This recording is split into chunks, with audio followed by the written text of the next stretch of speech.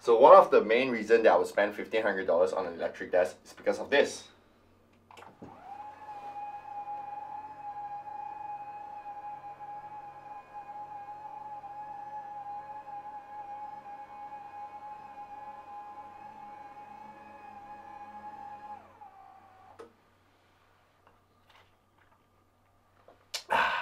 Technology.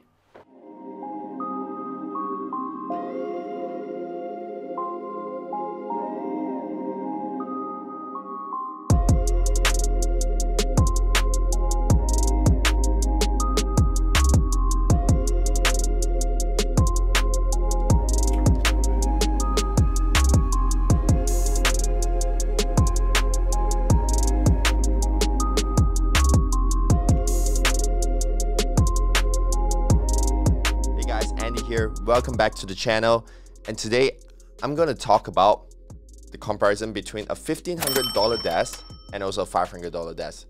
So the $500 desk is the Ikea Beacon, I think that's how you pronounce it, electric sit and stand desk versus the new Desky sit and stand desk that I recently acquired. So what is the reason why you need an electric standing desk? For the obvious reasons, you want it because of ergonomics. Everyone talks about how good is it for the health, and yeah, I wouldn't believe it at first, but I've been using the Ikea desk for 2 years and has really helped in my posture because I was able to sit and stand while I'm working and editing. I spend so much time in front of a computer and in front of a desk, and this is essentially very important. And yeah, without further ado, we're going to dive into like certain specs and details to see why this $1,500 desk that I've recently upgraded, it's something that you should consider as well. And also disclaimer, this is not a sponsor post for either Ikea or Desky. I'm just doing it because I feel that this is something that I use, and I just want to share to you guys about my workflow and my workspace as well. So this is probably be the part 1 of the series of the review things that I'm going to do with all my gadgets and tech. So yeah, let's move on. So first, we're going to talk about the dimension and specs for each table. For Ikea, it's only a fixed dimension, which is 1200 times 800 centimeters in total, millimeters, sorry, yeah, in total like width and length. While for Desky, it's customizable. So the one that I got is 1800 millimeters times 750 millimeters. So in terms of width, it's slightly shorter, but it's just a nice ample space because I used to feel that the Ikea desk is a bit wider, and there's so many empty space there that I don't know what to use on. Next thing we're going to talk about is something that I hate a lot, and he has been causing me a lot of frustration with his cable management. So for my Ikea desk, all my cables are stuck into one side, which makes it very cluttered and very messy. And I don't like the fact that wherever I connect it to the cable, I need to adjust the cable properly. If I want to raise or I want to drop the height of the table, I have to take consideration of all the cables that was like tied to the Ikea desk. So there was one time I think I almost dropped my MacBook because the cable was a bit short when I tried to raise it. And yeah, but for the Desky, it's totally different. So Desky provides 2 types of option, be it like you don't want cable management or you want cable management. So if there's a cable management, they offer you 4 ports to 8 ports from you to choose from, and all the ports are properly mounted beneath the table. That means all your cables, including your monitor cables, you know, your laptop chargers and all that, can be tucked and hide beneath the table. And that's very good because the only one cable that you need to connect to the power supply will be the cable to the desk.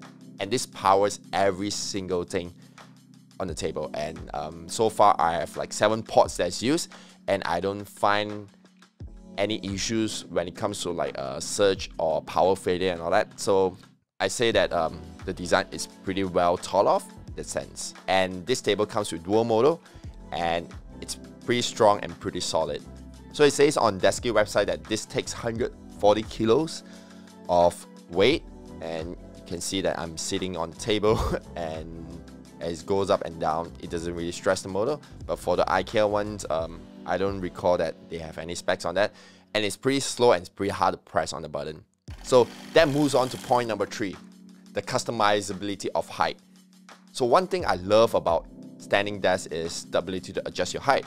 But one thing that frustrates me on it is the level of height that I have. So for my IKEA desk, I always have this issue of adjusting it up and down, and I always find it hard to get back the sweet spot that I used to be very comfortable with. But with the Desky one, I can set like 4 presets varying to the heights that I want, be it I'm standing, sitting down, or even sitting on a stool. So this is very good because you can get the precise level and it doesn't stuff you up to lose micro inches and then you feel uncomfortable for the whole day. So there's a huge difference between the build quality of the IKEA desk versus the Desky desk. One very obvious difference is the tabletop. You can choose different materials for Desky. For mine, I choose rubber wood, which is the kind of wood that I really love all this while because of the nice fine texture, and it's not too expensive. It falls onto a very affordable range of price. So for the IKEA desk, it only comes with one single material, which is called the particle board. So essentially, particle board is a mixture of wood chips and loose wood compressed together, and they cover it with a nice like PVC layer on top, and it comes in 2 colors, black and white. Oh wait, there's also the light oak color. I'm the kind of guy that likes like dark grainy tones and all that, so obviously I opt for the walnut color, and this has been the best choice ever. It just changes the whole entire atmosphere of the room, if you can see. And then let's talk about the legs.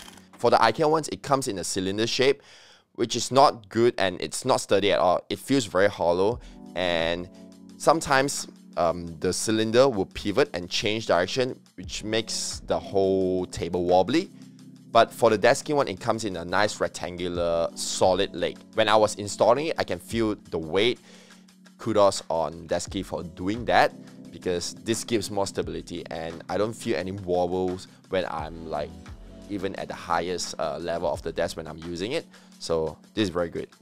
Touching the last point of the build quality, IKEA desk uses plastic mount bolts to lock in their legs, while Desky one requires you to use an Allen key to bolt everything up properly. So this also gives me more confidence because I'm using proper metal bolts to bolt up the desk, and I wouldn't be afraid that it will fail on me.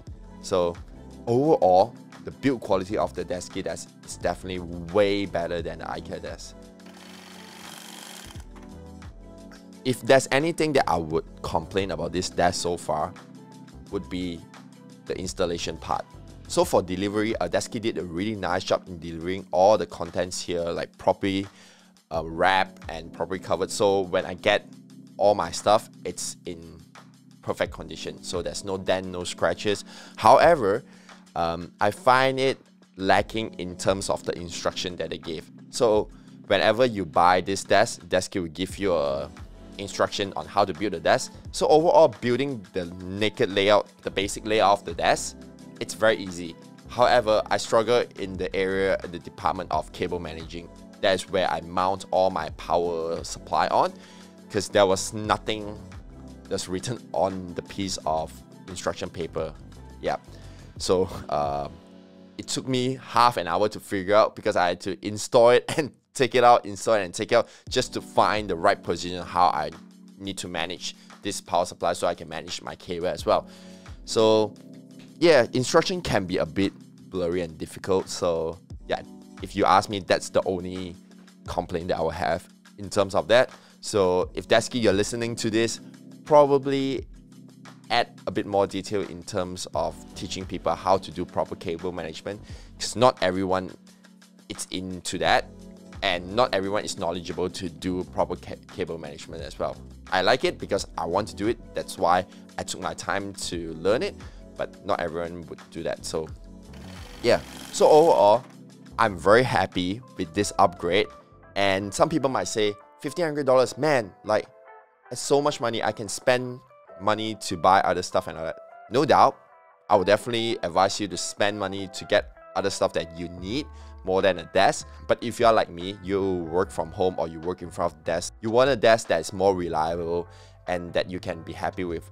For me, I love this desk so much because I use it all the time and it just lifts up the ambience of my home studio.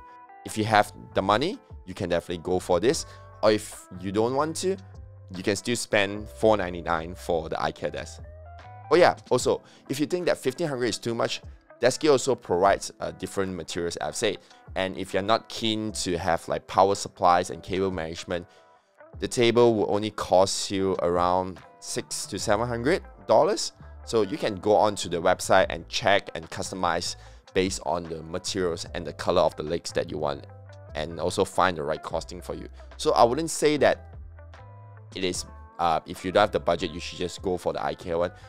But I don't want to trash Ikea because most of my furniture I buy from Ikea as well.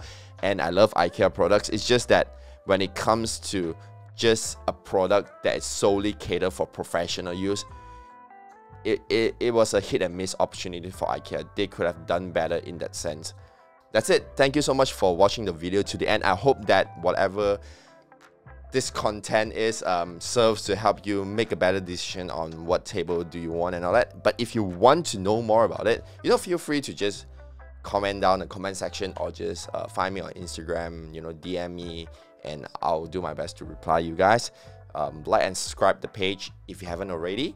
And then yeah, shout out to Ben again for helping me with this content this time around.